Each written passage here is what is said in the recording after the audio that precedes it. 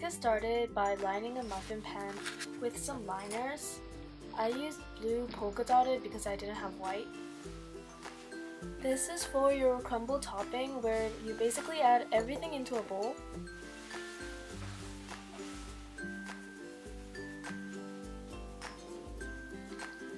And then you are just going to rub that in with your fingers. Make sure you wash your hands before you do this. At first the mixture is going to seem really dry, like the butter isn't getting incorporated into the flour. But just keep doing it and eventually you'll have a mixture that resembles coarse breadcrumbs. Keep this mixture refrigerated while you make the batter. The ingredients you need for the muffin batter are walnuts, butter, sugar, eggs, make sure they're room temperature, milk, self-rising cake flour, and apples. The first step is to coarsely chop the walnuts.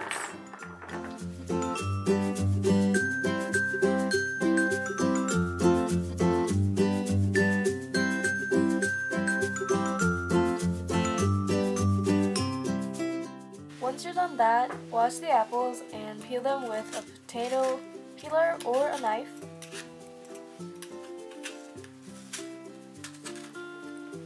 And then slice them into chunks or cubes.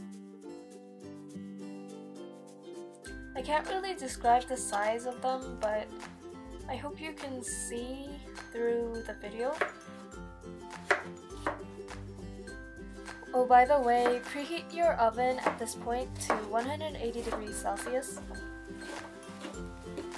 Now set your cutting board aside and sift the flour into a large bowl.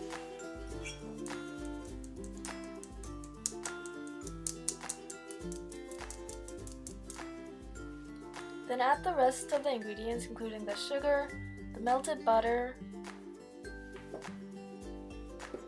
crack in the eggs. This is the first egg, and there goes the second one.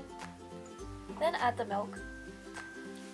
And simply whisk everything together until it is a smooth batter.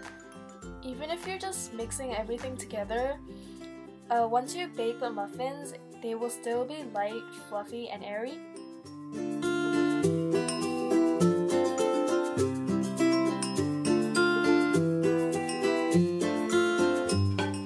Now fill each muffin cup with half a scoop of batter. After this, we're going to layer everything that we prepared together.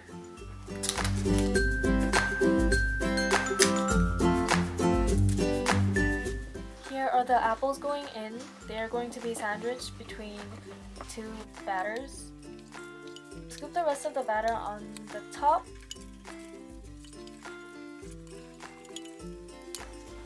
Then sprinkle on the walnuts. Kind of cover the area of the whole circle and press them in slightly. Finally, top everything off with the crumble. Since the crumble is firm from the refrigeration, you can kind of break them up with your fingers as you sprinkle them on.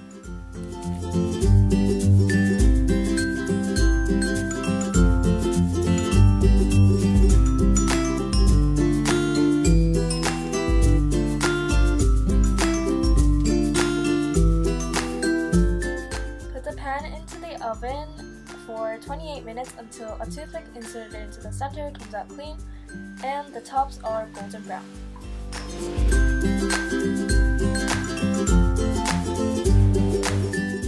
Now I am going to cut into this muffin.